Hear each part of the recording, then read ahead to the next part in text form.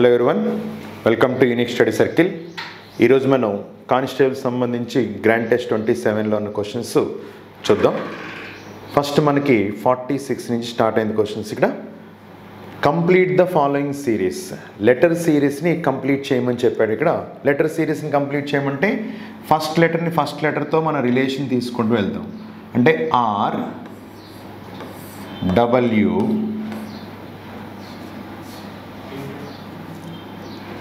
RW, next C, next H, next letter ready. చూడండి, RW, R number 18 plus 5 23W, 23 plus 5, 23 plus 5 అంటే 28, 26 plus 6, 23 plus 6 that is 29, 29 minus 26 అంటే third letter C. Okay, R 18 plus 5 W plus 6 29, 29th letter that is C. Again CH, C plus 5, 3 plus 5 H అంటే ఇక్కడ alternate సిరీస్లో ఉంది. Plus 5, 18 plus 5 23 plus 6 plus 5 అంటే next ఏం రావాలి? Plus 6. 8 plus 6 that equal to 14. అంటే ఆల్ఫాబెట్స్లో first letter 14 రావాలి. ఇక్కడ మనకి 14 అని ఎప్పుడు చూసామో ఆప్షన్ 2 ఎలిమినేట్ చేసేసి, అంటే M అనేది చెక్ చేయాల్సిన అవసరం లేదు. సెకండ్ లెటర్ చెక్ చేద్దాం. M R X and C next letter. ఇది 13 18, 13 plus 5 18, 18 plus 6 24, 24 plus 5 again 24 plus 5 అంటే 29, 29 minus 26 that equal to C. మళ్ళీ అగైన్ 5 6 5 అంటే నెక్స్ట్ ఏం రావాలి? 6. 3 plus 6 9th letter I, NI అంటే ఆప్షన్ తీసేచ్చు. నెక్స్ట్ థర్డ్ లెటర్ చూడండి, B G M R. B number 2 plus 5 7, 7th letter G, 7 plus 6 13th letter M, 13 plus 5 18th letter R, again 18 plus 6, 18 plus 6 24, alphabet 24th letter into X, that is NIX. ఆప్షన్లో NIX అన్నాడు కాబట్టి option 3. ఇక్కడ ఏం చేశాడు? ఇక్కడ alternate సిరీస్ని 5 6 కింద every లెటర్ని ఏ లెటర్కి వెళ్ళాలి. సిరీస్ ఎప్పుడు తీసుకున్నా ఏ లెటర్కి ఆ లెటర్ని కంటిన్యూ చేసుకుంటూ వెళ్ళాలి. అదే ఇక్కడ ప్లస్ 5 ప్లస్ 6 సిరీస్ ప్రతి లెటర్కి అప్లై చేయడం జరిగింది. అలా చేస్తే NIX అనే ఆన్సర్ రావడం జరిగింది. ఓకే, నెక్స్ట్ తర్వాత కూడా complete the series number series ఇచ్చాడు. నెంబర్ సిరీస్ని మనం ఐడెంటిఫై చేసినప్పుడు నెంబర్ వాల్యూ ఇంక్రీజ్ అవుతుంది. నెంబర్ వాల్యూ కూడా బాగా ఇంక్రీజ్ అయిందంటే ఖచ్చితంగా ఇందులో ఇక్కడ ఉన్న నెంబర్స్ ఏంటి? 4 10 28 82 244. నెంబర్ వాల్యూ ఎప్పుడైతే బాగా ఇంక్రీజ్ అయిందో మల్టిప్లికేషన్కి ఎక్కువ ఛాన్స్ ఉంది. అంటే మల్టిప్లికేషన్ మనం చెక్ చేసుకున్నప్పుడు పెద్ద ఐడెంటిఫికేషన్ దగ్గర తీసుకుంటే 8 24 అంటే 8 3s are 24. క్లియర్గా మనకి 8 3s are 24 అని కనబడుతుంది. అంటే 3 times క్లియర్గా మల్టిపుల్ అవుతుంది. అంటే మనకి 3 times ఎప్పుడైతే మల్టిపుల్ అవుతుందో ముందు కూడా ఒకసారి చెక్ చేస్తే ఇక్కడ కూడా 10 into 3 30కి దగ్గరగా ఉంది. అంటే ఇది కూడా into 3, ఇక్కడ కూడా into 3 అవడానికి అవకాశం. ఎందుకంటే ఆల్రెడీ 2 చోట్ల మనం క్లియర్గా 3 అని ఐడెంటిఫై చేసాం కాబట్టి into 3. కానీ ఎగ్జాక్ట్ వాల్యూ రాలేదు. ఏం జరిగింది? 4 3s are 12 minus 2 అంటే into 3 minus 2 చేయడం జరిగింది. మిగిలినవి కూడా కంటిన్యూ అవుతున్నట్టు చూద్దాం. 10 into 3 30, 30 minus 2 28, 28 into 3, 28 into 3 అంటే 60 plus 24 అంటే 84, 84 minus 2 82 సరిపోయి. ఇంటూ 3 246 minus 2 క్లియర్గా ఉంది. అంటే ఇప్పుడు కూడా మీరు ఏం చేయాలి? 3తో మల్టిప్లై చేయాలి, 2 అనేది సబ్ట్రాక్షన్ చేయాలి. 3తో మల్టిప్లై చేసి 2 సబ్ట్రాక్షన్ చేయాలి. కాబట్టి 3తో మల్టిప్లై చేస్తే 600 240, 600 ప్లస్ 240 అంటే 840, 840 ప్లస్ 12 అంటే కనుక 852 మైనస్ 2 అంటే 600 ప్లస్ 120 4 to 4 కదా, 600 plus 120 that equal to 720, 732 minus 20 that is 730. The multiplication పొరపాటుని 4తో కాదు 6తో మల్టిప్లై చేయడం జరిగింది. ఇక్కడ చూడండి 3 into 2 600 plus 120 720, 720 plus 12 అంటే 732 minus 2 that equal to 730 option 2. అంటే ఇక్కడ సీక్వెన్స్ని ఏం పాటించాడంటే ఇంటూ 3 minus 2 అనే సీక్వెన్స్ని కంటిన్యూ చేసుకుంటూ వచ్చాడు. ఎలా ఐడెంటిఫై చేసాం, నెంబర్ వాల్యూ బాగా ఇంక్రీజ్ అయింది కాబట్టి ఖచ్చితంగా మల్టిప్లికేషన్లో ఉండాలి. మల్టిప్లికేషన్ కూడా పెద్ద నెంబర్ దగ్గర ఈజీగా ఐడెంటిఫై చేయొచ్చు కాబట్టి 8 3s 24కి దగ్గరగా ఉంది కాబట్టి మినిమం 3 times అక్కడ కనబడింది. ఒకసారి ముందు కూడా చెక్ చేస్తే ఇక్కడ 3 times ఇక్కడ 3 times కాబట్టి దాన్నే మనం కంటిన్యూ చేయడం అనేది జరిగింది. ఓకే, నెక్స్ట్ తర్వాత A man walks 10 meters towards east. A man walks 10 meters towards east, then he turns left and walks 10 meters and again he turns left and walks 10 meters further, he turns left and walks 18 meters, finally he turns right 15. Okay, ఒక వ్యక్తి తూర్పునకు 10 మీటర్లు నడిచాను, తూర్పునకు 10 మీటర్లు నడిచాను. మనకి directions తెలుసు కాబట్టి తూర్పునకు 10 మీటర్లు అంటే ఎలా నడవాలి, ఇలా నడవాలి. తూర్పునకు 10 మీటర్లు నడిచాను. నెక్స్ట్ మరల ఎడమ వైపునకు తిరిగి 10 మీటర్లు నడిచాను. తూర్పు నుంచి ఎడమ వైపు అంటే ఇలాపై తిరిగి 10 మీటర్లు నడిచాను. తదుపరి ఎడమ వైపునకు తిరిగి 10 meters, మళ్ళీ లెఫ్ట్ సైడ్ మళ్ళీ తిరిగి 10 meters, దట్ ఈస్ 10. మరల ఎడమ వైపునకు తిరిగి 18 మీటర్లు నడిచాను. Then he turns left and walk 18 meters. అంటే 18 అంటే ఇక్కడికి 10 అని మనకు క్లియర్గా తెలుసు, ఇంకొక 8 ఎక్సెస్ కదా. నెక్స్ట్ చివరిగా కుడివైపునకు 15 మీటర్లు నడిచాను. ఫైనల్లీ హీ టర్న్స్ రైట్, అంటే ఇక్కడ నుంచి రైట్ అంటే ఇది రైట్ 15 meters. అంటే ఇది స్టార్టింగ్ పాయింట్ అని తెలుసు, ఇది డెస్టినేషన్ పాయింట్ ఎండింగ్ పాయింట్ అని తెలుసు. అంటే ఈ డిస్టెన్స్ అడిగాడు, అట్ ది సేమ్ టైం ఏంటంటే కనుక డైరెక్షన్ కూడా అడిగాడు. చూడండి, అయిన ఆ వ్యక్తి బయలుదేరిన స్థానము నుండి ఎంత దూరము మరి ఏ దిశలో, how far and in which direction is he from starting point. అంటే ఇదంతా నడిచిన తర్వాత పర్సన్ ఎక్కడున్నాడు, ఇక్కడ ఉన్నాడు. మీరు స్టార్ట్ అయిన పాయింట్ ఎక్కడ, ఇక్కడ నుంచి డిస్టెన్స్ కావాలి, at the same time direction కూడా కావాలి. ఎప్పుడైతే మనం డైరెక్షన్ కావాలి అనుకుంటున్నాం కాబట్టి ఎప్పుడైనా ఇక్కడ ఒక ప్లస్ సింబల్ యూజ్ చేసుకుంటే ఇది సౌత్ అని తెలుసు, ఇది వెస్ట్ అని తెలుసు. అంటే సౌత్కి వెస్ట్కి మధ్యలో ఉంది సౌత్ వెస్ట్ అని చెప్తాం. అలాగే డైరెక్షన్ తెలుగులో కూడా చూసుకుంటే ఆగ్నేయం, ఇది నైరుతి అని తెలుసు, అంటే ఇది నైరుతి. కానీ డిస్టెన్స్ కావాలి, మనం డైరెక్షన్ చెప్పేసాం, మనం డైరెక్షన్ అయింది, ఇంకా డిస్టెన్స్ కావాలి. డిస్టెన్స్ అంటే ఇక్కడ ఏం ఫ్రేమ్ అయింది, రైట్ యాంగిల్ ఫ్రేమ్ అయింది. రైట్ యాంగిల్ ఎప్పుడైతే ఫ్రేమ్ అయిందో మనం ఏమని చెప్పొచ్చు, AB² + BC² = AC². అంటే ఇది AB వాల్యూ అవుతుంది, ఇది BC వాల్యూ అవుతుంది, ఇది AC² కాబట్టి that is 8² + 15². 8² + 15 225 + 64 289. 289 route find out చేస్తే ఎంత, 17 meters. అంటే డిస్టెన్స్ ఎంత, 17 meters. అండ్ ఆన్సర్ ఏంటంటే 17 meters. డైరెక్షన్ ఏంటంటే నైరుతి, ఇది సౌత్ వెస్ట్ కాబట్టి south west. 17 meters south west అని మనం చెప్పొచ్చు. కాబట్టి ఇక్కడ 17 meters సౌత్ వెస్ట్, ఆప్షన్ 4 నైరుతి. సౌత్ వెస్ట్ అనేది నైరుతి కాబట్టి దట్ ఈక్వల్ టు, ఇందువల్ల రైట్ యాంగిల్ ఫ్రేమ్ అయింది కాబట్టి AB² + BC² 815 అంటే 289. 289 రూట్ వాల్యూ ఫైండ్ అవుట్ చేస్తే 17 meters. Okay, next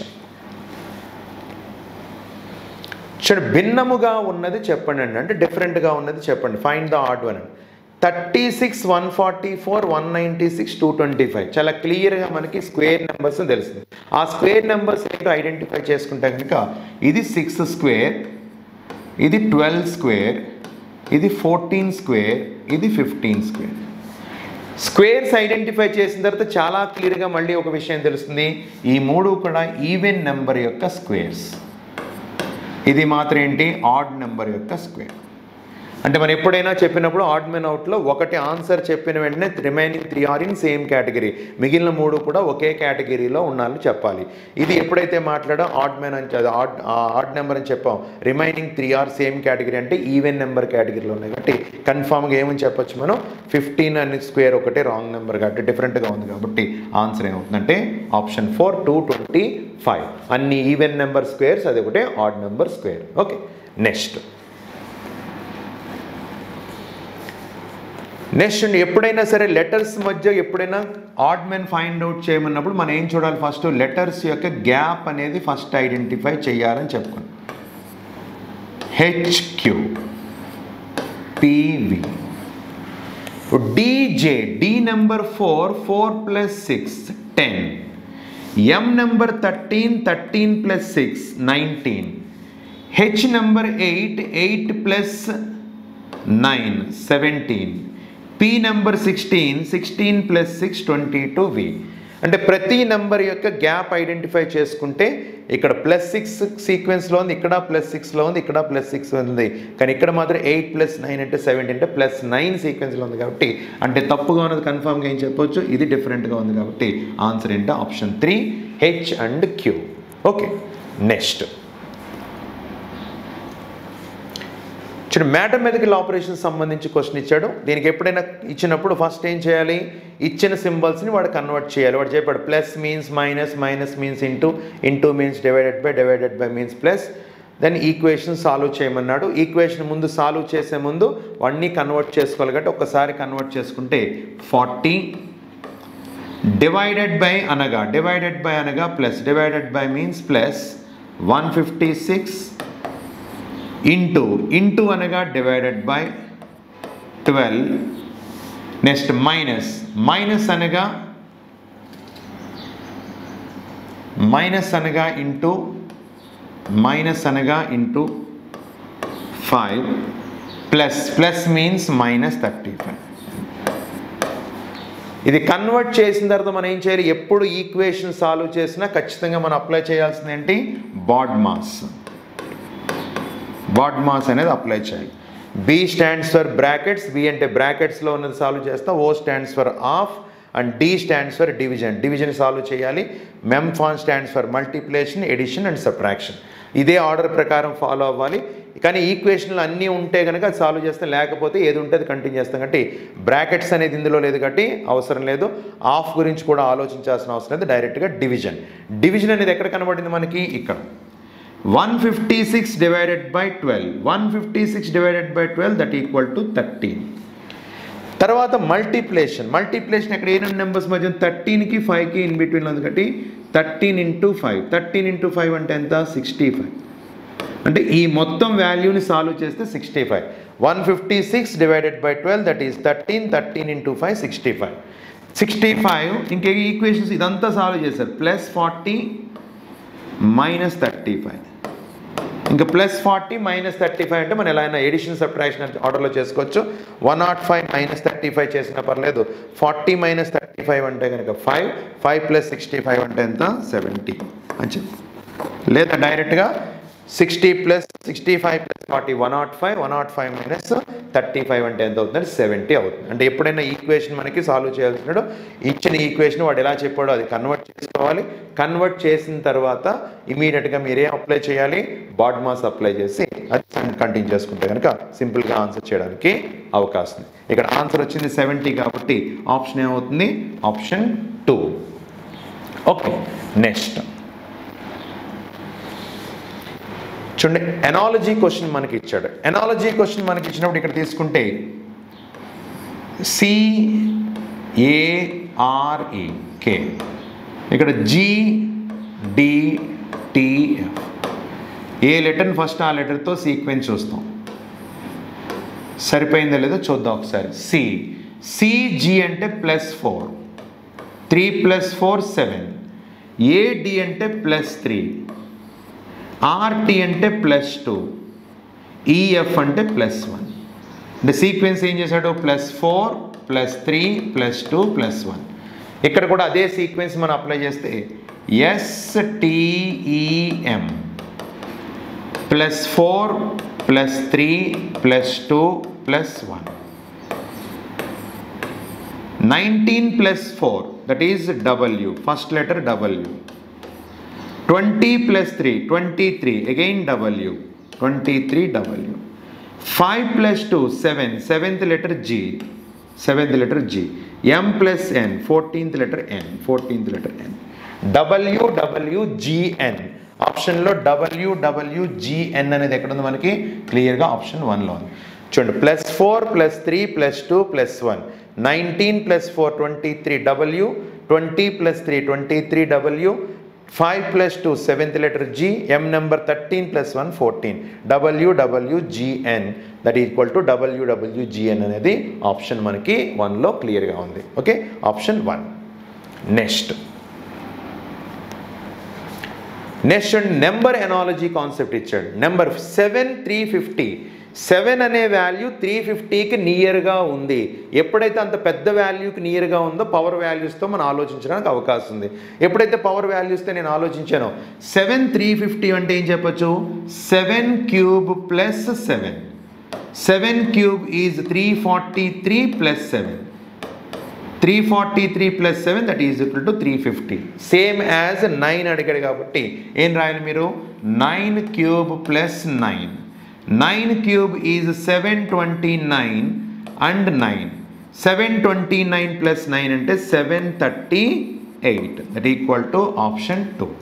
n cube plus n అనే ఫార్ములా, అంటే ఒక n అనుకుంటే కనుక దాని n క్యూబ్ ఏ నెంబర్ని అయితే క్యూబ్ చేశారో మళ్ళీ సేమ్ నెంబర్ని యాడ్ చేసి వాడు రిలేషన్ మెయింటైన్ చేశాడు. అలాంటి రిలేషనే మనం చేయాలి కాబట్టి same 9 cube plus 9 that equal to 738. Okay, next చూడండి, మిస్సింగ్ క్యారెక్టర్ ఇచ్చాడు ఇక్కడ మనకి. మిస్సింగ్ క్యారెక్టర్ ఇచ్చినప్పుడు కూడా ఏంటంటే ఎలా రిలేషన్ చూడాలి, క్వశ్చన్ మార్క్ అనేది ఇక్కడ ఉంది కాబట్టి ఈ 2 నెంబర్స్ నుంచి ఈ నెంబరు రిలేషన్ అనేది మనం ఐడెంటిఫై చేయాలి. మరి ఈ 2 నెంబర్స్ నుంచి ఈ నెంబర్ నేను తయారు చేయగలనా లేదు అంటే తయారు చేస్తే కనుక ఇక్కడ క్లియర్గా మనకి నెంబర్స్ దగ్గరగానే కనబడుతుంది. ప్లస్ పైన 2 నెంబర్స్ నేను యూజ్ చేసుకుంటే కనుక ఇక్కడ డైరెక్ట్ లాజిక్ ఏం చెప్పొచ్చు అంటే 16 + 12 పైన 2 numbers 16 + 12 that equal to 28 divided by 2 14. అంటే పైన 2 నెంబర్స్ని యాడ్ చేసి డివైడెడ్ బై 2 చేస్తే కనుక బాటమ్ నెంబర్ వచ్చింది. సెకండ్ కూడా చెక్ చేయాలి. ఎప్పుడైనా మిస్సింగ్ క్యారెక్టర్లో మనం మర్చిపోకూడదు, ఇది చేసిన వెంటనే డైరెక్ట్గా ఆన్సర్ చేయకూడదు. ఖచ్చితంగా ఇచ్చిన 2 క్లూస్ని కరెక్ట్గా ఐడెంటిఫై చేసి ఒకటే క్లూని పాటించినప్పుడు దాన్నే మనం కంటిన్యూ చేయాలి. ఒకవేళ సెకండ్ కూడా చెక్ చేసినప్పుడు వర్కౌట్ అవ్వకపోతే ఇంకో లాజిక్ మనం ఆలోచించాలి. ఇక్కడ ఒకసారి చెక్ చేసుకుంటే కనుక 22 + 10 that equal to 32 divided by 2 16. సరే, సాటిస్ఫై అయింది. అంటే ఫస్ట్ది సేమ్ కండిషన్ సాటిస్ఫై అయింది, సెకండ్ కూడా సేమ్ లాజిక్ సాటిస్ఫై అయింది. కాబట్టి ఎప్పుడైతే 2 సాటిస్ఫై అయిందో థర్డ్ చేసుకుంటే 31 + 9 that is 40. 40 divided by 2 is 20. 20 అనే ఆప్షన్ ఎక్కడ ఉంది, ఆప్షన్ 2లో ఉంది. అందువల్ల పైన 2 నెంబర్స్ని టోటల్ చేసి ఎప్పుడైనా మిస్సింగ్ క్యారెక్టర్లో మర్చిపోకూడదు, కంపల్సరీ 2 చెక్ చేసిన తర్వాతే మూడోది ఆన్సర్ చేయాల్సిన అవసరం ఉంది. 2 నెంబర్స్ యాడ్ చేసి బై 2 చేస్తే మనకి ఆన్సర్ రావడం అనేది జరిగింది, option 2. Okay, next 5 men ABCDE read a newspaper. The one who reads first give it to C, the one who read last taken from A. E was not the first or last to read. There are 2 readers between B and A. చూడండి, ABCD అనే 5 వ్యక్తులు ఒక దినపత్రిక చదువుతున్నారండి. దినపత్రిక చదువుతున్నారని చెప్పాడు అంటే ఒకళ్ళ తర్వాత ఒకళ్ళు ఏంటంటే చదువుతున్నారని మాట్లాడాడు. మొదట చదివిన వ్యక్తి రెండో Cకి ఇచ్చాను. ఎప్పుడైతే మొదటి చదివిన వ్యక్తి రెండో వ్యక్తికి ఇచ్చానంటే ఒక్కసారి మనం నెంబరింగ్ చేసుకుంటే 1 2 3 4 5. ఫస్ట్ చదివిన వ్యక్తి ఎవరికి ఇచ్చాడు, Cకి ఇచ్చాడు. మొదట చదివిన వ్యక్తి Cకి ఇచ్చాడంటే ఖచ్చితంగా C ఎన్నో ప్లేస్లో ఉండాలి. మొదట చదివిన వాడు Cకి ఇచ్చాడంటే C ఖచ్చితంగా సెకండ్ ప్లేస్లో ఉండాలి. నెక్స్ట్ చివరిగా చదివిన వ్యక్తి ఏ నుండి తీసుకొనెను. Okay, the one who read last had taken from A. Last అంటే 5th ప్లేస్, ఉన్నవాళ్ళు 5 కాబట్టి ఆ 5th ప్లేస్లో ఉన్నాడు ఎవరి దగ్గర నుంచి తీసుకున్నాడంట, టేకెన్ ఫ్రమ్ ఏ నుంచి తీసుకున్నాడంటే ఖచ్చితంగా ఏ ప్లేస్లో ఉండాలి, 4th ప్లేస్లో ఉండాలి. ఓకే, ఫస్ట్ చదివిన వాడేమో Cకి ఇచ్చాడు, లాస్ట్ చదివిన వాడు ఏ దగ్గర నుంచి తీసుకున్నాడంటే ఏ ప్లేస్ ఎక్కడ ఉండాలి? 4th place. ఇప్పుడు నెక్స్ట్, ఈ was not the first are last to read.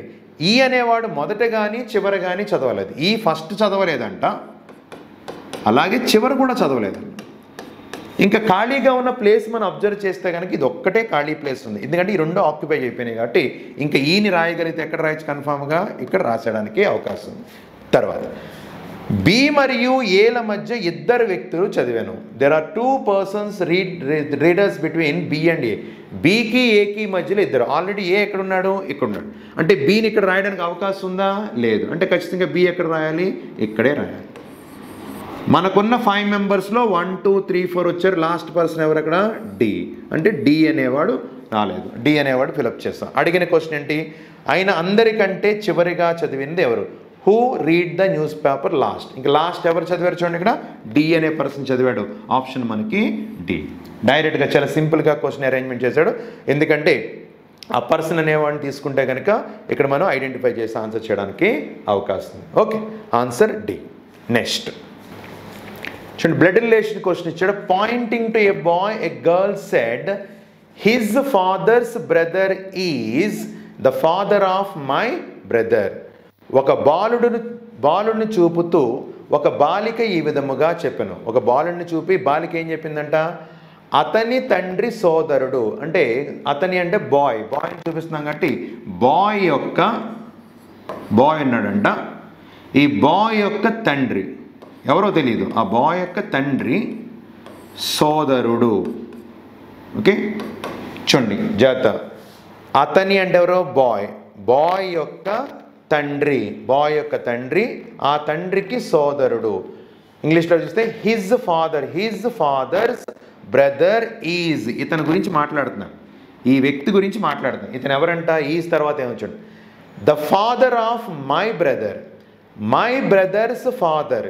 ఈ వ్యక్తి ఎవరంటే నా బ్రదర్కి ఫాదర్ అని చెప్తున్నాడు. అంటే చెప్తుంది ఎవరు కూడా? అమ్మాయి చెప్తుంది. ఏమని చెప్తుంది? గర్ల్ ఏమని చెప్తుందంటే ఈ పర్సన్ ఎవరంట? నా బ్రదర్ ఉన్నాడు, నా బ్రదర్కి ఫాదర్. అది చూడండి తెలుగులో కూడా. అతని తండ్రి సోదరుడు, నా సోదరుని యొక్క తండ్రి. నేను గర్ల్ కదా మాట్లాడుతున్నాను, నా సోదరుని యొక్క తండ్రి. ఎప్పుడైతే ఈ మాట చెప్పాము వీళ్ళిద్దరూ అన్నదమ్ములని తెలిసింది ఖచ్చితంగా. వాళ్ళ యొక్క పిల్లలిద్దరూ ఒకళ్ళకొకళ్ళు ఏమవుతారో చూసుకోండి. అన్నదమ్ముల యొక్క పిల్లలు కానీ అక్కా చెల్లెళ్ళ యొక్క పిల్లలు కానీ ఒకళ్ళొకళ్ళు ఏమవుతారు? కజిన్స్ అవుతారు. ఎట్టి పరిస్థితుల్లో మనం మాట్లాడుకున్నప్పుడు ఇంట్లో పెదనాన్న చిన్నాన్న పిల్లల్ని అన్నయ్య తమ్ముడు సోదరుడు అని పిలుస్తూ ఉంటాం. కానీ ఇక్కడ మాత్రం బ్లడ్ రిలేషన్లో మర్చిపోకూడదు. ఓన్లీ మీ సొంత పేరెంట్స్ యొక్క పిల్లలు మాత్రమే బ్రదర్ అండ్ సిస్టర్ అవుతారు. మిగిలిన వాళ్ళు ఎవరిని కూడా మీరు బ్రదర్ అండ్ సిస్టర్ అని చెప్పకూడదు. అందుకని ఇక్కడ వీళ్ళిద్దరు అన్నదమ్ములు, వాళ్ళిద్దరి యొక్క పిల్లలిద్దరూ కూడా ఒకరికొకళ్ళు ఏమవుతారు? కజిన్స్ అవుతారు. కాబట్టి ఇక్కడ ఆన్సర్ అంటే కజిన్. COUSIN cousin. తెలుగులో కూడా మనకి ఎగ్జాక్ట్ వర్డ్ ఎప్పుడు కూడా తెలుగులో కూడా కజిన్ అని రాస్తాడు. ఇక్కడ కూడా అదే ఇచ్చాడు. ఆప్షన్ అంటే కజిన్. ఓకే, అతని తండ్రి సోదరుడు మా బ్రదర్కి సోదరుడు. అంటే ఈ అబ్బాయి యొక్క పెదనాన్నగారు కానీ చిన్నాన్నగారు ఎవరంటే మా నాన్నగారు అని చెప్పు. ఆ అబ్బాయి పెదనాన్నగారు చిన్నాన్నగారు మా నాన్నగారు అయ్యారంటే వాళ్ళిద్దరు అన్నదమ్ములు, మేమిద్దరం వాళ్ళ యొక్క పిల్లలు కాబట్టి అన్నదమ్ముల పిల్లలిద్దరూ కజిన్స్ అవుతారు. ఓకే, నెక్స్ట్ తర్వాత మళ్ళీ బ్లడ్ రిలేషన్ క్వశ్చన్ ఇచ్చాడు.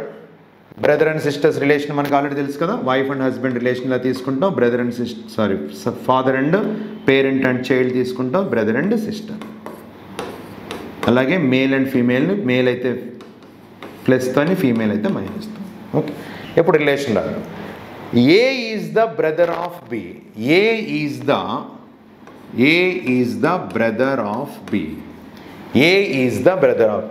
C is the sister of ఏ. క్లియర్గా మనకి ఏ ఉన్నాడు కాబట్టి C is the sister of ఏ.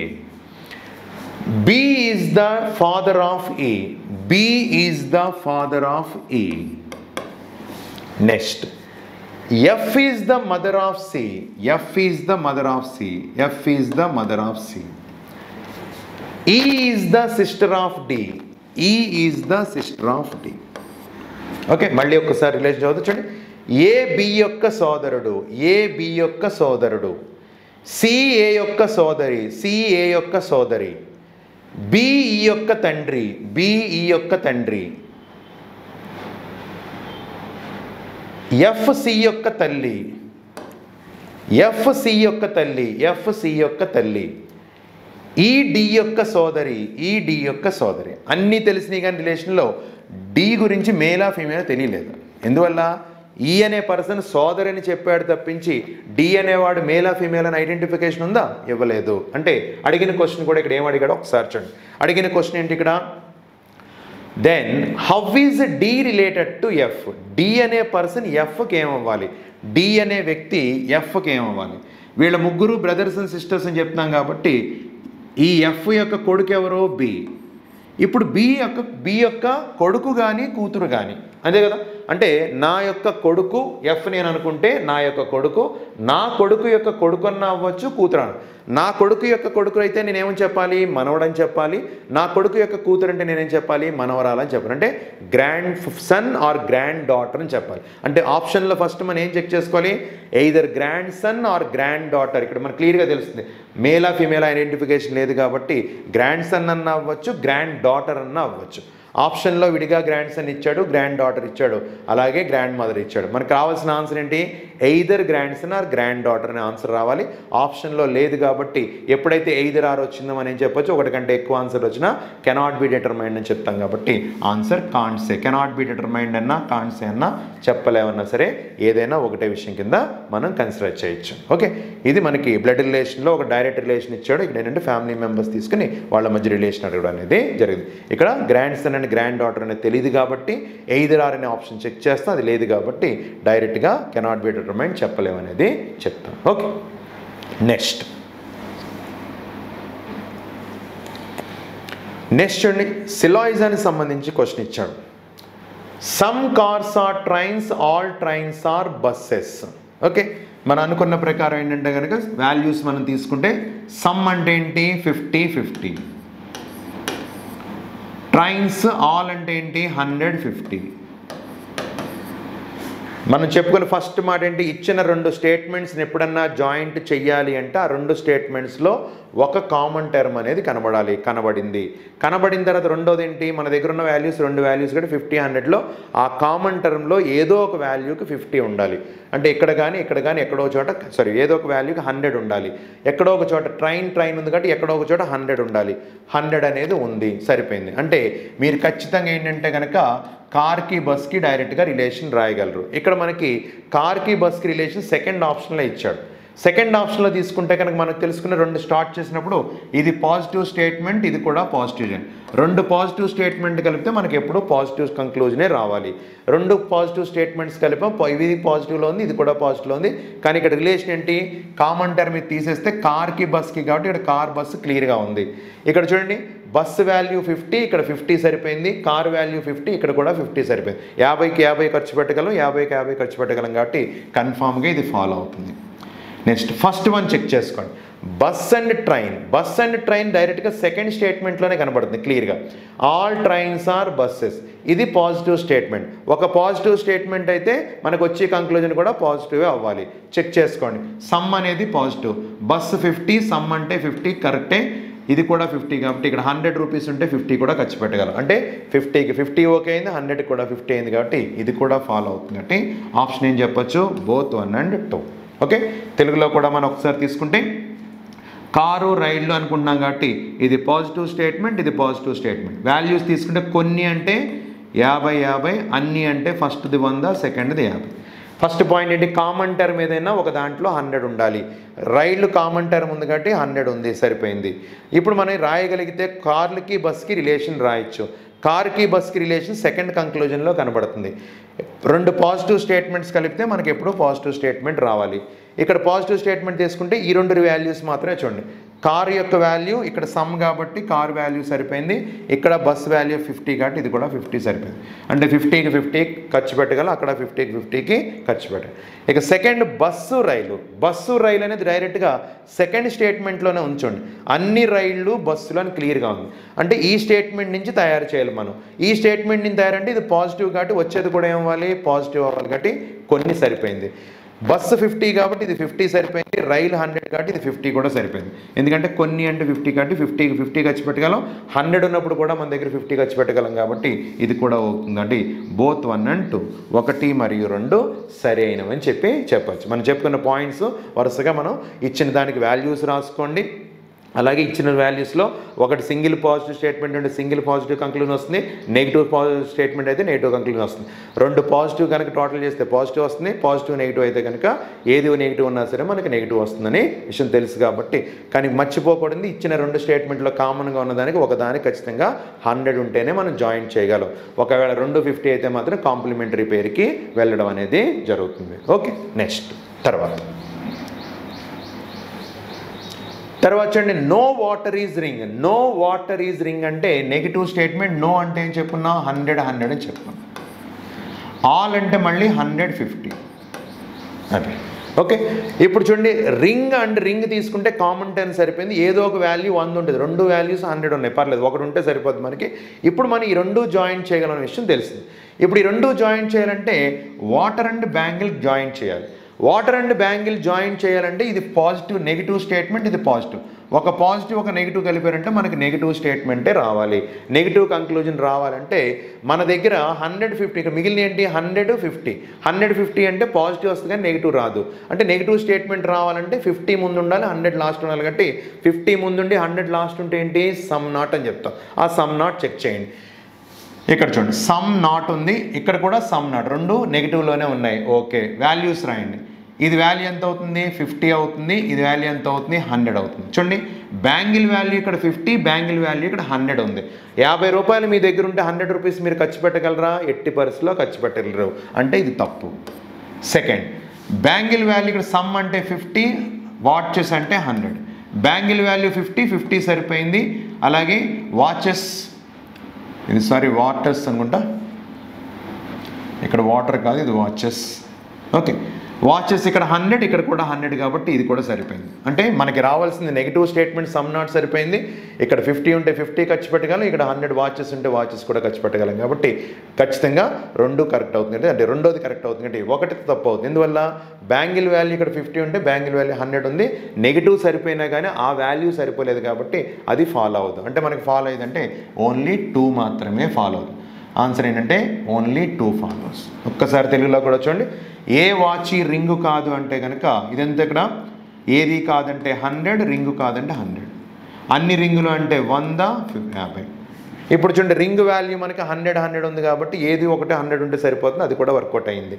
ఇప్పుడు 2 జాయిన్ చేయాలంటే కనుక ఇది నెగిటివ్, ఇది నెగిటివ్ స్టేట్మెంట్, ఇది పాజిటివ్. పాజిటివ్ నెగిటివ్ కలిపితే మనకి ఏం రావాలి, నెగిటివ్ రావాలి.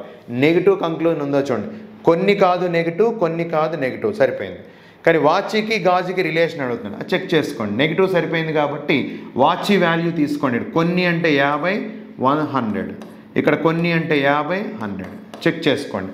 గాజు వాల్యూ ఇక్కడ 50, గాజు వాల్యూ 100. అంటే ఫాలో అవుతుందా, ఎట్టి పరిస్థితిలో ఫాలో. ఎందువల్ల, మీ దగ్గర 50 రూపీస్ ఉంటే 100 రూపీస్ మీరు ఖర్చు పెట్టడానికి అవకాశం లేదు. సెకండ్ చూడండి, గాజు 50, ఇక్కడ గాజు 50, ఇక్కడ వాచీ 100, ఇక్కడ వాచీ 100 కాబట్టి ఇక్కడ సరిపోయింది. స్టేట్మెంట్ నెగిటివ్ కాబట్టి ఇది కూడా ఫాలో అవుతుంది. అంటే ఆన్సర్ ఏమవుతుంది, ఓన్లీ 2 ఫాలోవర్స్. అది వాల్యూస్ గుర్తుపెట్టుకుని డైరెక్ట్గా మనం చదువుతూనే చేయడానికి అవకాశం ఉందని చెప్పుకున్నాం కాబట్టి అదే కాన్సెప్ట్ని ఇక్కడ యూజ్ చేసుకుని ఆప్షన్ ఏమవుతుంది, ఓన్లీ 2 ఫాలోవర్స్ కింద మనం చెప్పచ్చు. ఓకే, నెక్స్ట్ 61 చూడండి. How many 7s are that are immediately precede by 6 and immediately followed by 4? Okay, ఇచ్చిన శ్రేణిలో ఎన్ని 7లు 6ను ముందుగా మరియు 4ను తర్వాత కలిగి ఉండెను. ప్రిసీడెడ్ అండ్ ఫాలోడ్ అంటే సమ్ ఎక్స్ అనే వాల్యూ మనం తీసుకుంటే ఇది ఆల్వేస్ ప్రిసీడెడ్ బై అండ్ ఇది ఆల్వేస్ ఫాలోడ్ బై. ఓకే, ముందు తరువాత అంటే ఎప్పుడైనా సరే మన సీక్వెన్స్ రాసినట్టు వాడికి చెప్పిన కండిషన్ రాయండి. How many 7s are there that are immediately preceded by 6 and immediately followed by 4. అంటే ఇచ్చిన సీక్వెన్స్లో ఎన్ని 7లు ముందు 6ను కలిగి తర్వాత ఈ 4 కలిగి ఉన్నది. అంటే సీక్వెన్స్లో 674 ఎన్నిసార్లు ఉందో చెక్ చేస్తే సరిపోతుంది. 674, ఇక్కడ 674 1 టైం కనబడింది, ఇక్కడ కూడా 674 సెకండ్ టైం కనబడింది. ఇక్కడ 672 ఉంది, కన్సిడర్ చేయకూడదు. ఇక్కడ 636 ఉంది, అది కూడా లేదు. 674 అంటే 1 2 3 ఎన్ని టైమ్స్ వచ్చింది? 674 మనకి 3 టైమ్స్ రావడం జరిగింది. ఓకే, అదే రాసుకున్నాం. 7కి బిఫోర్ 6 ఉండాలి, ఆఫ్టర్ 4 ఉండాలి. సీక్వెన్స్లో 674 ఎన్నిసార్లు ఉండాలంటే 3 టైమ్స్ అనేది మనకి కనబడింది. కాబట్టి వాడు అడిగింది ఎన్నిసార్లు ఉండేను అన్నాడు, అంటే 3 టైమ్స్. కాబట్టి option 2. Okay, next. A clock shows 4 hours 35 minutes and its mirror image will show time of. గడియారంలో సమయం 4 గంటల 35 నిమిషాలు అయిందంట. అలా అయితే ఆ గడియారాన్ని అద్దంలో చూపిస్తే అద్దంలో ఎప్పుడు చూపించినా సరే మిర్రర్లో ఉన్న టైము అంటే ఒరిజినల్గా వాడిచ్చిన ఇమేజు మిర్రర్లో ఉన్న ఇమేజు ఎప్పుడు కలిపినా మనం 12కి సమానం అని తెలుసు. అంటే ఇందులో ఏ ఇమేజ్ అడిగినా సరే ఒక ఇమేజ్లోంచి మిర్రర్ ఇచ్చి ఒరిజినల్ అడగచ్చు, ఒరిజినల్ వచ్చి మిర్రర్ అడిగినా సరే 12 o'clockలో తీసేస్తాం. కాకపోతే 12లోంచి ఎప్పుడు తీయకుండా మనం ఇందులో సబ్ట్రాక్షన్ చేస్తాం, 1160లోంచి సబ్ట్రాక్షన్ చేస్తాం. ఓకే, 1160లోంచి సబ్ట్రాక్షన్ చేయండి. 1160 వాడిచ్చిన టైం ఏంటి? 4 hours 35 minutes. సబ్ట్రాక్షన్ చేస్తే దట్ ఈజ్ 5, ఇక్కడ 5 ఉంటుంది కాబట్టి 2, ఇక్కడ 7, that is 7 hours 25 minutes. Mirror image original ఎప్పుడు కలిపినా 12 కాబట్టి 12లోంచి తీయడం కానీ ఇప్పుడు 1160లోంచి మనం సబ్ట్రాక్షన్ చేస్తాం. 1160లోంచి వాడు ఇచ్చిన టైం సబ్ట్రాక్షన్ చేస్తే 7:25, 7 hours 25 minutes. ఆప్షన్ 3. నెక్స్ట్ చూడండి. In a certain code fire is called air, air is called water, water is called rain, rain is called flood. Then where do fish live? ఒక పరిభాషలో నిప్పును గాలిగాను, గాలిని నీరుగాను, నీళ్లను వర్షంగాను, వర్షంను వరదగాను పిలిచిన ఈ పరిభాషలో చేప ఎక్కడ నివసించడం. ఇలాంటి క్వశ్చన్ ఎప్పుడైనా ఒకదాని వర్డ్ ఇంకో వర్డ్తో కోట్ చేస్తే ముందు ఇచ్చిన క్వశ్చన్కి డైరెక్ట్ ఆన్సర్ చూడండి. ఇచ్చిన క్వశ్చన్ డైరెక్ట్ ఆన్సర్ అంటే చేప ఎక్కడ నివసించను అంటే మీరేం చెప్తారు? నీటిలో నివసించను. వేర్ డూ ఫిష్ లివ్ అంటే వాటర్.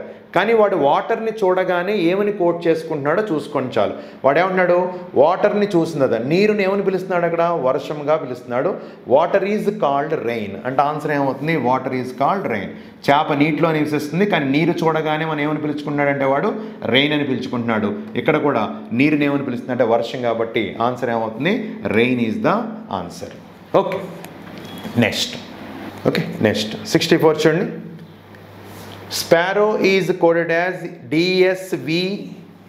ఇక్కడ చిన్న కరెక్షన్ ఉంది, VV కూడా okay. DSVVVVZR. Then how is possible be coded? ఒక పరిభాషలో స్పారోను DSVVZRగా రాయగా అదే పరిభాషలో ఎలా రాయగలను? పాసిబుల్ ఎలా రాయ? ఒకసారి చూడండి. స్పారోని రాస్తున్నాం, స్పారో SPARROWS. దీన్ని ఎలా రాశారంట? DSVVV again VZR. మనం రాయాల్సింది ఏంటి? Possible, POSSIBLE. సీక్వెన్స్ చూడండి. A+3+3+3 మొత్తం అన్నట్టుకి +3 అప్లై చేస్తాం. A+3D 16+3 19, 19+3 22. అలాగే ఇక్కడ కూడా +4+4 మనం డైరెక్ట్గా కూడా అనిపించవచ్చు. యాక్చువల్గా అంటే ఇక్కడ 6 ఉంది, ఇక్కడ 6 ఉంది కాబట్టి 18+4 18+4 అని మీరు ఒకవేళ రాస్తే కనుక ఇక్కడ సీక్వెన్స్ వర్కౌట్ అవ్వదు. కాబట్టి ఇక్కడ జరిగింది అంటే డైరెక్ట్గా ఇది +4+4. మళ్ళీ ఇక్కడ కూడా 18+3R 23+3Z+3 అంటే సీక్వెన్స్ ఎలా తీసుకున్నాడు? +3+3+3 అగైన్ +4+4 +3+3+3. ఇక్కడ కూడా అదే పాటిస్తే చూడండి. +3 19+3 15+3 16+3 19S. ఓకే, 19+3 22, 15+3 18, 16+3. నెక్స్ట్ మళ్ళీ ఇక్కడ కూడా తీసుకుంటే మనం క్రాస్గా తీసుకున్నాం కాబట్టి ఇది కూడా +4. 9+4 13M, 19+4 that is W. Next +3, 5 + 3 8H, 12 + 3 15O, B + 3 2 + 3 5E. చూడండి +3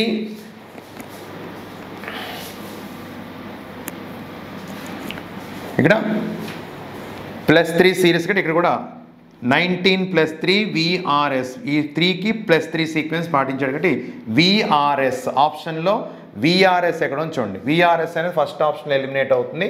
ఇక్కడ ఒక VRS ఉంది, ఇక్కడ కూడా VRS ఉంది, ఇక్కడ కూడా VRS ఉంది. తర్వాత మనం ఒకవేళ కాన్సన్ట్రేషన్ తీసుకుంటే M అండ్ W రావాలి. M అండ్ W ఇందులో ఉంది. ఇక్కడ 2 చోట్ల M ఉంది కాబట్టి ఇంక ఈ ఆప్షన్ తీసేసి డైరెక్ట్గా ఆన్సర్ పెట్టచ్చు. లాస్ట్లో కూడా చెక్ చేసుకుంటే HOE కూడా సరిపోయింది. ఆప్షన్ ఏమైంది మనకి 2 అనేది పర్ఫెక్ట్గా ఆప్షన్ 3 అనేది పర్ఫెక్ట్గా చెప్పడానికి అవకాశం. అంటే ఏం లేదు, రివర్స్ చేసి +3 ఇంటర్చేంజ్ చేసి +3 రివర్స్ అలా అన్న అనుకోవచ్చు, లేదా డైరెక్షన్ ప్రకారం ఇలా తీసుకున్నా మీరు +3 సిరీస్ +4 అండ్ +3 సిరీస్ని ఫాలో అప్ చేశాడు. Okay, next 65 to 67. 7 persons A, B, C, D, E and F and G are sitting on a bench and all are facing north. ABCDFG అనే 7 వ్యక్తులు ఒక బల్లపై కూర్చొని ఉత్తరం వైపు చూస్తున్నారంట. ఉత్తరం వైపు ఎప్పుడైతే మనం చూస్తున్నారో ఏం చెప్పొచ్చు, ఇది ఉత్తరం. ఇది ఉత్తరం అని ఎప్పుడైతే మనం చెప్పాం, ఇది లెఫ్ట్ అని చెప్పొచ్చు, ఇది రైట్. 7 మెంబర్స్ కూర్చున్నారు. 1 2 3 4 5 6 7. ఓకే, 7 మెంబర్స్ కూర్చున్నారు. 7 ఇది లెఫ్ట్ అండ్ రైట్, ఇందువల్ల నార్త్ కాబట్టి. కండిషన్స్ చూద్దాం. First, only 2 persons SIT in between F and G. Fకి Gకి మధ్యలో 2 వ్యక్తులు ఉన్నారంట. Fకి Gకి మధ్యలో 2 persons ఉన్నారు. ఎందుకు వాళ్ళిద్దరిని ఇక్కడ రాయడానికి అవకాశం లేదు, ఎందుకంటే ఎక్కడైనా అవ్వచ్చు. అలాగే F అండ్ Gకి మధ్యలో 2 ఉన్నారు కాబట్టి F అండ్ Gని ఇలా రాసుకోవాలి. తర్వాత G second to the left of B. G is second to the left of B. B అనే పర్సన్కి ఇది లెఫ్ట్, B అనే పర్సన్కి ఫస్ట్ లెఫ్ట్, సెకండ్ లెఫ్ట్లో ఎవరు ఉండాలి, G అనే పర్సన్ ఉండాలి. తర్వాత ఎందుకంటే డైరెక్ట్గా ఇప్పటివరకు రాయడానికి మనకు అవకాశం లేదు యాక్చువల్గా, ఎందుకంటే ఏ పర్సన్ కూడా మనం ఐడెంటిఫై చేయడానికి కూడా ఒక పర్టికులర్ ప్లేస్ అని చెప్పడానికి అవకాశం లేదు కాబట్టి పక్కన రాసు. తర్వాత D sits third to the left of C. D sits third to the left of C. సికి first left, second left, third లెఫ్ట్లో D ఉండాలి. అదే చెప్పు, D is third to the left of C. D is first left, second left. D అనేవాడు Cకి 3వ ఎడమ వైపు కూర్చుండను. 3వ ఎడమ వైపు కూర్చుండను. D అనేవాడు C నుంచి మొదటి ఎడమ, 2వ ఎడమ, 3వ ఎడమ వైపు కూర్చుండను. తర్వాత G Bకు నెక్స్ట్. తర్వాత ఏమంటాడు ఇక్కడ, G మరియు Bలకు ఖచ్చితంగా మధ్యలో E కూర్చుండెను. ఇక్కడ క్లియర్ చేశాడు ఇక్కడ కొంతవరకు. E sits in between G and B. ఇక్కడ మనం చెప్పుకున్నాం Gకి Bకి మధ్యలో ఎవరు ఉండాలంటే కన్ఫామ్గా E ఉండాలంటే, ఇంకా అటు ఇటు రాయడానికి లేదు కాబట్టి ఆల్రెడీ మనకి Gకి Bకి మధ్యలో ఒక ప్లేస్ గ్యాప్ ఉండాలని చెప్పాడు. ఇప్పుడు ఈ సెంటెన్స్లో ఏం చేశారంటే E అనేవాడు వీళ్ళిద్దరికీ మధ్యలో కూర్చున్నాడు కాబట్టి కన్ఫామ్గా ఇక్కడ రాయి. అంటే వీళ్ళ ముగ్గురు యొక్క అరేంజ్మెంట్ మాత్రం ప్రస్తుతానికి మనకు తెలిసింది. తర్వాత B sits extreme right and. B అనేవాడు వరుసలో ఒక చివరిగా కూర్చున్నాడంట. ఒక చివరిగా కూర్చున్నాడంటే ఏదో ఒక చివరని మనం అనుకుంటే కన్నా క్లియర్గా ఏం చెప్పాడు, కుడి చివరిగా. ఒక చివర అనలేదు ఇక్కడ, ఎక్స్ట్రీమ్ రైట్. ఎక్స్ట్రీమ్ అంటే కుడి చివర, అంటే ఇది ఎక్స్ట్రీమ్ రైట్. ఈ ప్లేస్లో, ఈ చివరి ప్లేస్లో కన్ఫామ్గా ఎవరు కూర్చున్నారంటే B కూర్చున్నాడు. B ఎప్పుడైతే కూర్చున్నాడో B తర్వాత మీకు ఏమని చెప్పచ్చు, E ఇక్కడ కూర్చోబెట్టచ్చు, G అనేవాడిని ఇక్కడ కూర్చోబెట్టు. ఎప్పుడైతే Gని ఇక్కడ కూర్చోబెట్టాం, ఫస్ట్ సెంటెన్స్ చూడండి మనకి ఇక్కడ Fకి Gకి మధ్యలో ఖచ్చితంగా 2 ఉండాలి. ఆల్రెడీ ఇక్కడ G ఉన్నాడు కాబట్టి 1 2 ఇక్కడ కన్ఫామ్గా F ఉండాలి. ఓకే, నెక్స్ట్ ఈ సెంటెన్స్ పూర్తయింది. ఈ సెంటెన్స్ రాసాం, ఇంక ఈ సెంటెన్స్ మిగిలింది. Cకి 3వ ఎడమ వైపు D ఉన్నాడు. ఖాళీగా ఉన్న ప్లేసులు చూడండి, 1 1 2 3 4. ఇక్కడ మనం ఖాళీగా కూర్చుంటే Cకి Dకి మధ్యలో 2 ఉండాలని ఇండైరెక్ట్గా తెలుస్తుంది. అంటే C అనేవాడిని మీరు ఇక్కడ రాస్తేనే, C అనేవాడిని ఇక్కడ రాస్తే 2 గ్యాప్ ఇచ్చి ఇక్కడ D రాయొచ్చు. D వచ్చాడు, F వచ్చాడు, C వచ్చాడు, G వచ్చాడు, E అండ్ B కూడా వచ్చాడు. అందరూ వచ్చారు. మిగిలిపోయిన పర్సన్ ఎవరు ఇంకా? E. ఇంకా ప్లేస్ ఎవరిది అవుతుందంటే ఏదవుతుంది. ఇక్కడ మనం సి ప్లేస్ నుంచి డీకి 2 ప్లేసులు ఖాళీగా ఉన్నాయి కాబట్టి సిని ఇక్కడ రాసాం, డీని ఇక్కడ రాసాం. ఇంక ఇది ఒక్క ప్లేసే ఖాళీగా ఉంది కాబట్టి ఉన్న 7 మెంబర్స్లో 6 మెంబర్స్ మనకు కనబడుతున్నారు. ఆటోమేటిక్గా అప్పుడు 7th పర్సన్ ఎవరు అవుతారు? ఏ అవుతాడు. కాబట్టి ఆ ప్లేస్ ఏ ఆక్యుపై చేయడం అనేది జరిగింది. ఇప్పుడు దీనికి సంబంధించి అరేంజ్మెంట్ వచ్చింది కాబట్టి క్వశ్చన్స్ ఏంటో చూద్దాం ఒకసారి. Who sits in the middle of the రో? వరుసలో మధ్యలో ఉన్నది ఎవరు? చూడండి క్లియర్గా, ఇటు ముగ్గురు అంటే సి అనేవాడు వరుసలో మధ్యలో ఉన్నాడు. అంటే C is middle of the రో. తర్వాత క్వశ్చన్ చూడండి. Who sits third to the left of ఈ? ఈకి 3వ ఎడమ వైపు ఎవరు కలరు? ఈ అనే వ్యక్తి తీసుకొని అతని 3వ ఎడమ, ఈ అనే వ్యక్తి ఇక్కడ ఉన్నాడు. ఎడమ వైపు అంటే ఇది మొదటి ఎడమ, 2వ ఎడమ, 3వ ఎడమ. 3వ ఎడమలో ఎవరున్నారు? ఏ. ఈ అనే వ్యక్తికి 3వ ఎడమ వైపు మొదటి ఎడమ, 2వ ఎడమ, 3వ ఎడమలో ఎవరున్నారు? ఏ ఉన్నాడు. కాబట్టి ఆన్సర్ ఏంటంటే ఏ, ఆప్షన్ 1. అది ఓకే. అరేంజ్మెంట్ మనకి సిట్టింగ్ అరేంజ్మెంట్ కింద ఇచ్చాడు, సింపుల్గానే ఇచ్చాడు. ఒక రోలో డైరెక్ట్గా 7 మెంబర్స్ని అరేంజ్ చేసే అవకాశం వచ్చింది. ఓకే, నెక్స్ట్ తర్వాత ఒక తరగతిలో వరుణ్ మొదటి నుంచి 84వ ర్యాంకు, చివరి నుండి 27వ ర్యాంక్. ఎప్పుడైనా ఒక వ్యక్తి గురించి 2 ర్యాంక్స్ కనుక మెన్షన్ చేస్తే Varun got 24th from first and 27th from last. ఒక పర్సన్ యొక్క ర్యాంక్ బోత్ సైడ్స్ తెలిస్తే మనం ఏం చెప్పొచ్చు? టోటల్ చెప్పొచ్చు. అంటే లెఫ్ట్ ప్లస్ రైట్ కానీ ఫస్ట్ ప్లస్ అంటే 24 ప్లస్ 27 మైనస్ 1 దట్ ఈజ్ 50. ఈ 50 ఎవరో? టోటల్. ఇప్పుడు క్వశ్చన్ ఎలా కన్వర్ట్ అయింది చూడండి. మీ దగ్గర టోటల్ అనేది కనబడుతుంది. అదే తరగతిలో రాహుల్కి చివరి నుండి 36వ ర్యాంక్ వచ్చిన రాహుల్ యొక్క ర్యాంక్ మొదటి నుంచి ఎంత? ఇన్ ద సేమ్ క్లాస్ అంటే ఇప్పుడు క్లాస్లో ఎంతమంది ఉన్నారని తెలుసు? 50 మెంబర్స్ ఉన్నారని తెలుసు. ఈ 50 మెంబర్స్ ఉన్న క్లాస్లో ఈ పర్సన్కి లాస్ట్ నుంచి 32nd ర్యాంక్ వచ్చిందంట. అతని యొక్క ర్యాంక్ ఏంటని అడుగుతుంది. అంటే ఒక టోటల్ నెంబర్ తెలుసు మీకు, అదర్ ర్యాంక్ అడుగుతున్నాడు. అంటే టోటల్ నెంబర్లోంచి అదర్ ర్యాంక్ కావాలంటే ఏమవుతుంది? అదర్ ర్యాంక్ అనేది ఎప్పుడన్నా ఫైండ్ అవుట్ చేస్తే ఏం చేయాలి? టోటల్లోంచి ఇచ్చిన ర్యాంక్ ఏదైతే ఉందో ఆ ర్యాంక్ తీసేసి ఒకటి కలపాలి. ఎందువల్ల? ఇతని నుంచి ర్యాంక్ తీస్తే తర్వాత ఉన్న మెంబర్స్ వస్తారు, అతన్ని వెనక నుంచి లెక్క పెడుతున్నాం కాబట్టి దట్ ఈజ్ 14 + 1 ఎంత? 15. ఓకే, ఫస్ట్ ఇన్ఫర్మేషన్ చదవగానే మనం ఏం చెప్పొచ్చు క్లియర్గా? ఒక వ్యక్తి యొక్క బోత్ సైడ్స్ ర్యాంక్ తెలిసినాయి అంటే టోటల్ చెప్పొచ్చు. That is left plus right -1 = total. Total strength తెలుసు, ఒక పర్సన్ యొక్క ర్యాంక్ తెలుసు. అంటే అదర్ సైడ్ నుంచి ర్యాంక్ అడిగాడు. ఒక ర్యాంక్ తెలిసి 2వ ర్యాంక్ ఎప్పుడు అడిగినా సరే టోటల్లోంచి ఆ ఇచ్చిన వాల్యూ తీసి ఒకటి మనకి కలుపుకుంటే సరిపోతుంది. కాబట్టి 50 - 36 + 1 దట్ = 15th. ఆన్సర్ ఏమవుతుంది? Option 2 15. Okay, next. Which year after will have the same calendar as that of 2010? 2010వ సంవత్సరం క్యాలెండర్ మళ్ళీ యాజ్ ఇట్ ఈజ్గా ఎప్పుడు రిపీట్ అవుతుంది? మనకు తెలిసిన విషయం ఏంటంటే ఒక టేబుల్ ప్రకారం ఎప్పుడైనా లీప్ ఇయర్ +1 కింద రాయగలిగితే ఒక ఇయర్ని ఆఫ్టర్ 6 years తర్వాత అని చెప్తాం. లీప్ ఇయర్ +2 కింద రాయగలిగితే ఆఫ్టర్ 11 years అని చెప్తాం. అలాగే లీప్ ఇయర్ +3 కింద రాయగలిగితే ఆఫ్టర్ 11 years అని చెప్తాం. అదే లీప్ ఇయర్ అయితే కనుక 28 years. ఇది మనందరికీ తెలిసిందే. లీప్ ఇయర్ +1 ఒక సంవత్సరాన్ని లీప్ ఇయర్ +1 కింద రాయగలిగితే 6 years తర్వాత లీప్ ఇయర్ +2 కింద రాయగలిగితే 11, లీప్ ఇయర్ +2. అంటే ఎప్పుడు మనం ఏం చెక్ చేసుకోవాలి? ఇచ్చిన ఇయర్కి ముందున్న లీప్ ఇయర్ చూసుకోవాలి. 2010కి ముందున్న లీప్ ఇయర్ ఏంటి? 2008 ప్లస్ ఎంత కలిపితే లీప్ ఇయర్ 2010 వస్తుంది? 2010. అంటే లీప్ ఇయర్కి 2 కలిపితే 2010 వచ్చింది. ఎప్పుడైనా ఒక సంవత్సరాన్ని లీప్ ఇయర్ +2 కింద రాయగలిగితే ఎన్ని సంవత్సరాల తర్వాత రిపీట్ అవుతుంది తెలుసు? 11 years తర్వాత అవుతుంది. కాబట్టి ఇక్కడ 11 యాడ్ చేయండి. That is 2021. 2021లో మళ్ళీ 2010 క్యాలెండర్ మళ్ళీ రిపీట్ అవ్వడం జరుగుతుంది. కాబట్టి ఆన్సర్ ఏంటంటే option 4. Okay, next. Which of the following Venn diagram correctly represented teachers, players, singers? ఉపాధ్యాయులు, ఆటలాడువారు, పాటలు పాడువారు. ఓకే, ఆటలాడువారు, పాటలు పాడువారు. ఓకే, ఇప్పుడు చూడండి మనం ఏమని చదవచ్చు ఇక్కడ? మనం కొంతమంది ఉపాధ్యాయులు ఆటలాడుతారు, కొంతమంది ఉపాధ్యాయులు పాటలు పాడతారు. ఆటలాడేవాళ్ళు కొంతమంది ఉపాధ్యాయులు ఉంటారు, ఆటలాడేవాళ్ళు కొంతమంది పాటలు పాడారు. పాటలు పాడేవారిలో కొంతమంది ఆటలాడేవారు ఉంటారు, పాటలు పాడేవారిలో కొంతమంది ఉపాధ్యాయులు. అలాగే ఒక ఉపాధ్యాయుడు ఆటలాడి పాటలు కూడా పాడొచ్చు. అలాగే ఒక టీచర్ ప్లేయర్ అవ్వచ్చు, సింగర్ అవ్వచ్చు. సింగర్స్లో ప్లేయర్స్ ఉంటారు, సింగర్స్ ఉంటారు. ప్లేయర్స్లో టీచర్స్ ఉంటారు, సింగర్స్ ఉంటారు. అలాగే టీచర్స్లో సింగర్స్ అండ్ ప్లేయర్స్, అంటే ముగ్గురులోని ఉంటారు కాబట్టి ముగ్గురికి కామన్ ఏరియా కావాలి.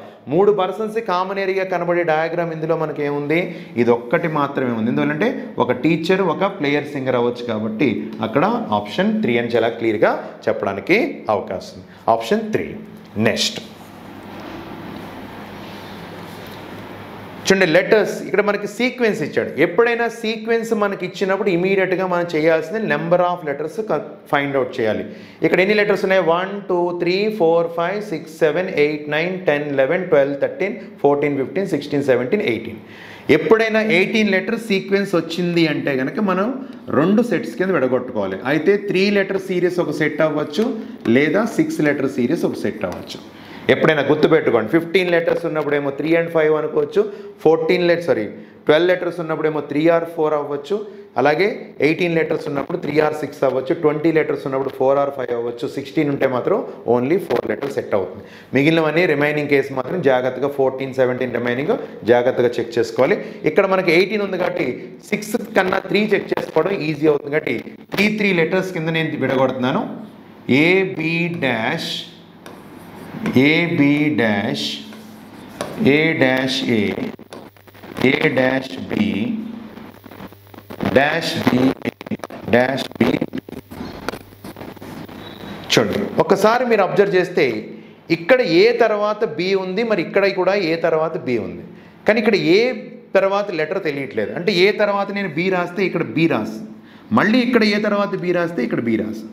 ఎప్పుడు కూడా సీక్వెన్స్ కట్ చేసిన తర్వాత ఫస్ట్ నుంచి లాస్ట్ వరకు ఐడెంటిఫై చేసుకుని ఎక్కడ ఫిలప్ చేయగలిగితే అక్కడ ఫిలప్ చేస్తే ఇక్కడ A తర్వాత B, ఇక్కడ A తర్వాత B ఉంది అంటే A తర్వాత B రాసే అవకాశం ఉంది కాబట్టి A తర్వాత B. కానీ ఇక్కడ ABA వచ్చింది, ఇక్కడ ABB వచ్చింది. అంటే ఇక్కడ ABA అని ఎప్పుడు వచ్చిందో ఇక్కడ AB కనబడుతుంది కాబట్టి A రాసుకొని వెంటనే ABB వచ్చిందని అనుకున్నాను. ఎందుకంటే రెండు వెంటనే వచ్చినాయి కాబట్టి ఒకసారి చెక్ చేసుకుంటే ABA ABB, ABA ABB same repeat అయింది కాబట్టి ఇక్కడ కూడా ఏం రావాలి? ABA ABB రావాలి. అంటే ABBBA అని చెప్పచ్చు. ఆ సీక్వెన్స్ చూడగానే మనకి ఇక్కడ ఫిలప్ చేసేటప్పటికి రెండు వరుసగా ABA ABB కనబడుతుంది. ABA ABB ABA ABB ABA ABB అని పర్ఫెక్ట్ సీక్వెన్స్ ఫాలో అయింది కాబట్టి ABBBAA ఎక్కడ ఉంది మనకి? 4th ఆప్షన్లో ఉంది కాబట్టి ఆప్షన్ 4 అని మనం చెప్పాలి. ఇది మనకి మన 27లో ఇచ్చిన 46 నుంచి 70 క్వశ్చన్స్ వరకు ఉన్న క్వశ్చన్స్ యొక్క ఎక్స్ప్లెనేషన్. ఓకే, బాగా ప్రిపేర్ అవ్వండి next ఎగ్జామినేషన్కి. Okay, thank you very much, all the very best.